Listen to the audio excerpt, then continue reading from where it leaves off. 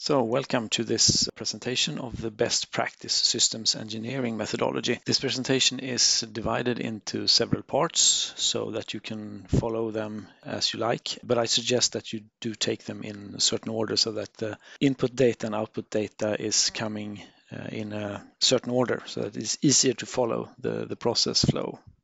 So before we start the actual demonstrations of the various steps in the process, I just would like to give you some of the background to the BPSE process, as we call it. So one fundamental principle of SystemWeaver is its adaptability or flexibility, where you can completely configure it in any way you like. So this is, of course, something that has been appreciated by our customers for over 20 years, when we can deploy solutions for their specific needs and their specific methodologies.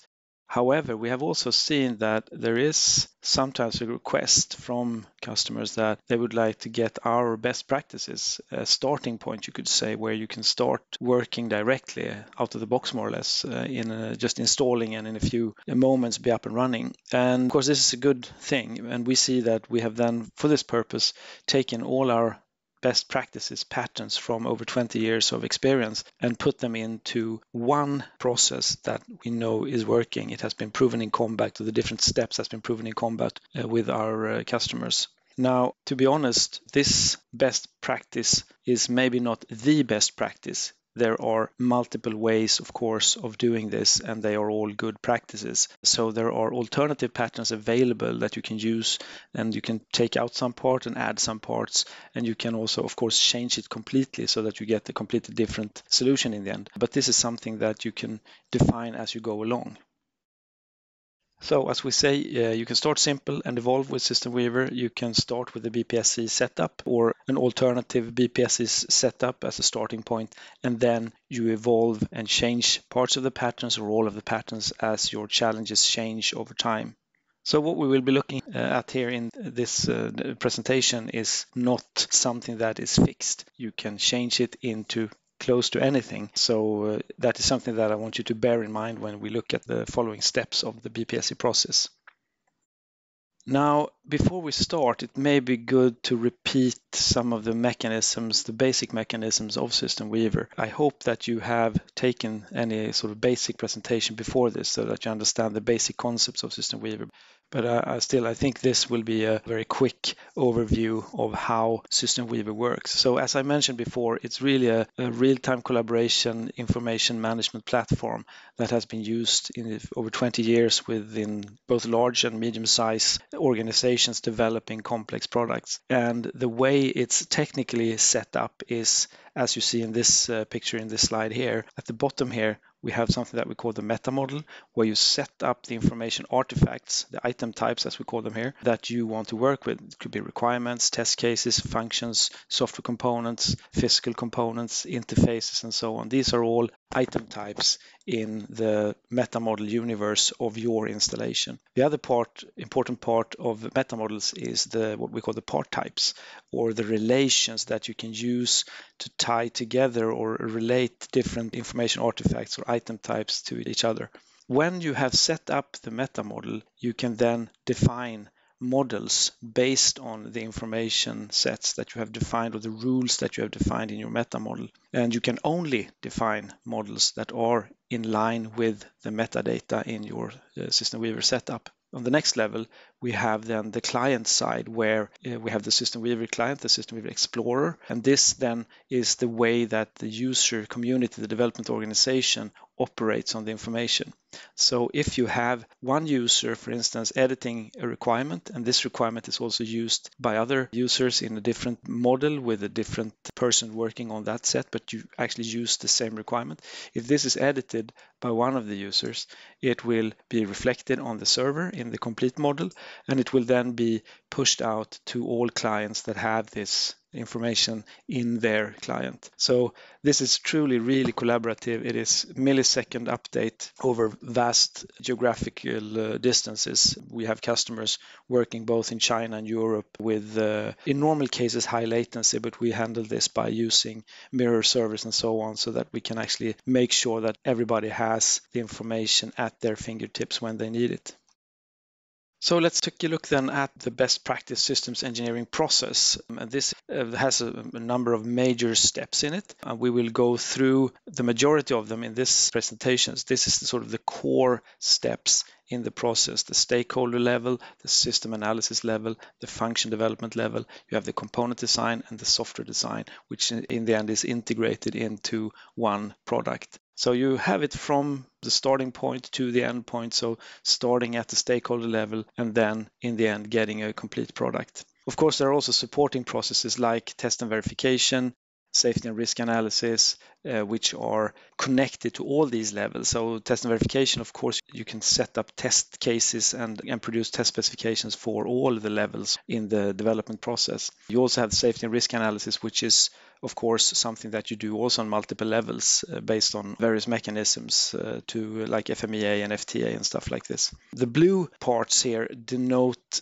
things that are more basic management of information. So life cycle and baseline management is of course a very important part, and that is also where you come into the solutions for configuration and being able to manage reuse of different parts in other larger contexts. And this is also very strong. We have very strong mechanisms in SystemWeaver for this. Variants, of course, and product line engineering is important. Of course, we would possibly like to have no variants, just to have one. That would be, of course, the cheapest and easiest way, but this is not the way it works today. All products have variability, and because otherwise you are not really relevant or interesting for your customers. So this is something that we need to address, variants and product line engineering, and this is also something that is supported by the platform. Finally, we also have, of course, review support, where you can do review of your system development artifacts or your product development artifacts, and also keep track on the review status and so on, so that you can see that when you end up in the final product that you have done all the reviews and that all potential comments or findings have been managed in a proper way. So if we start to look at the stakeholder level, this is basically talking about very fluffy requirements from market departments, customers, customer interviews.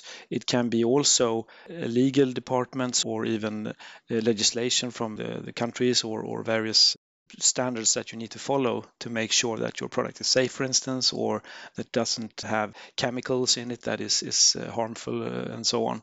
So this is the level where you're allowed to be a bit vague in your definitions of what you actually want and need, and it can also be inconsistent and incomplete and so on. So what this ends up in is a number of stakeholder requirements or stakeholder requests or needs or whatever we want to call it. We call it stakeholder requirements. So it's something that the stakeholders require from the product.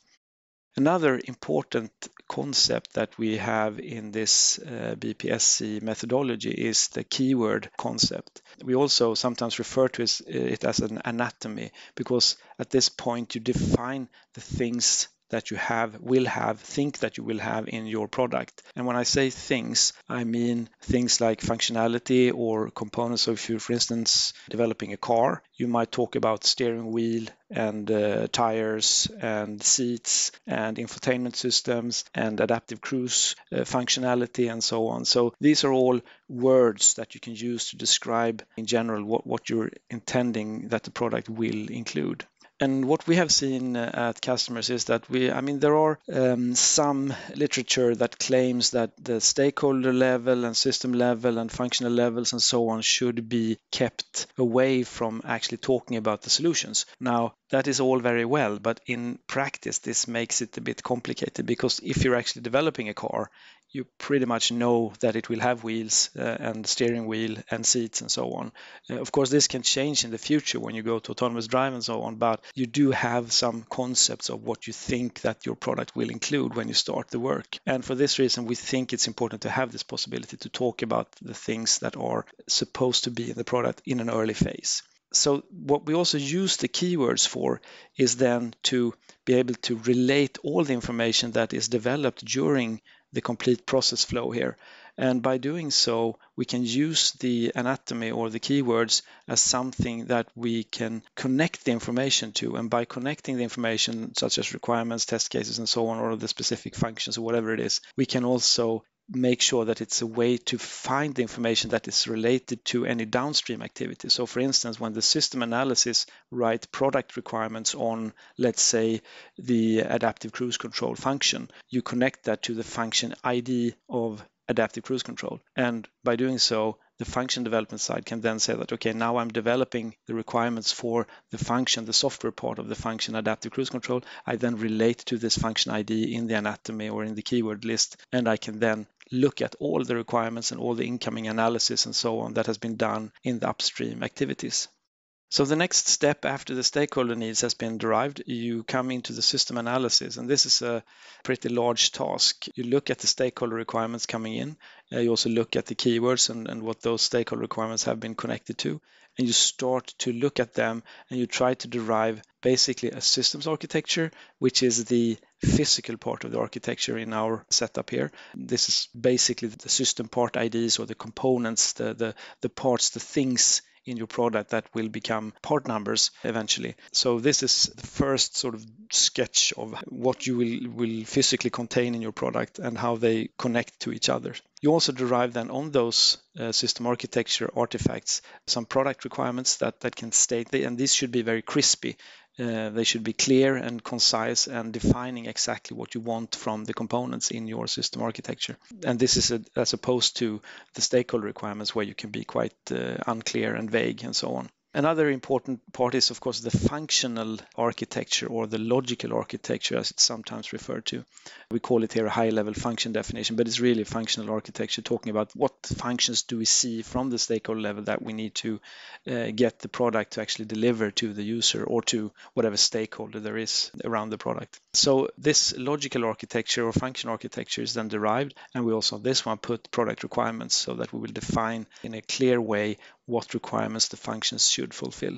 Another part of the definition from the system analysis is to identify also what kind of product lines you have, if you have different levels of the product, if you have then also on those levels variability in terms of if functionality should be in or not. And so for this purpose, we do have the product lining and the variant family definitions that we need to set up here, because this is very important then for the continued development, that you can relate your requirements and your designs to something in the variant families, and then you can automatically filter your product so that you can say that, okay, now I want to test the product on the highest level, well then I can filter out all the test cases related to that product.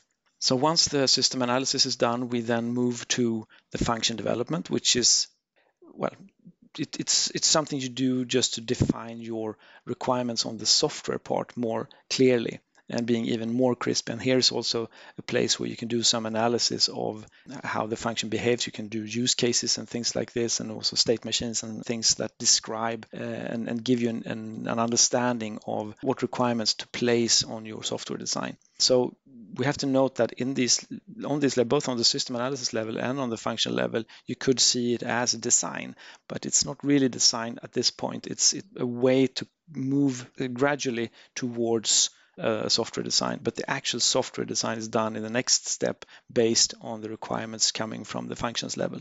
So this is important to know that in this case we have chosen not to make any use cases or state machines or anything like this, or boundary diagrams as requirements, but they are more analysis models on this level where you can analyze your functionality to then derive the requirements that you put on the software design.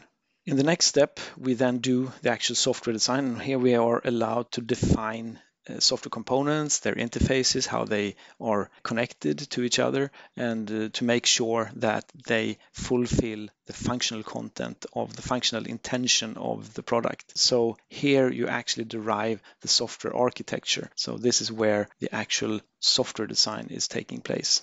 And if we then go from the system architecture side, where we want to then also place requirements, primarily this is a requirements phase. We collect the requirements, the product requirements from the system level, and we derive very crispy component specifications, you could say, on components that will be sourced by some suppliers that delivers this, or that is developed and produced in-house. Either way, you need to make a complete set of a clear requirement set for the component that you want to develop. So finally, you then come to the stage where you need to integrate the software with the physical side or the hardware, and because the components here can also be mechanical and so on, but it also contains the hardware and the software part, the load module part of the product, and these are then integrated in the last step here to see that the software is running on some hardware to be able to create the functionality of the complete product. So now we're almost ready to move into looking at the demonstrations of the different steps in the BPSE methodology. But before we do that, we just take a brief look at the example that we're using in this continued presentation. And we have chosen an electric toothbrush because it's a product that is usually known for most people. It's simple enough to understand, but at least seemingly simple, but it contains both mechanical parts, it has electronics, and it has software, and it also has added functionality that evolves over time. So for instance, when we start developing the toothbrush, it may be just a toothbrush, and then as we move along further, we get also the possibility of adding functionality. So it's not starting over. You usually have some kind of product already in production that you then need to make additions to. So it's actually evolving over time. So for this purpose, we've chosen this as an example. So now we're ready to go, and I suggest that you start taking the demonstration in the order of looking at the stakeholder level, then the system analysis level, the function level, the component level, and then finally the software design and the integration of the product. So I hope you find this useful, and let's move on to the next step.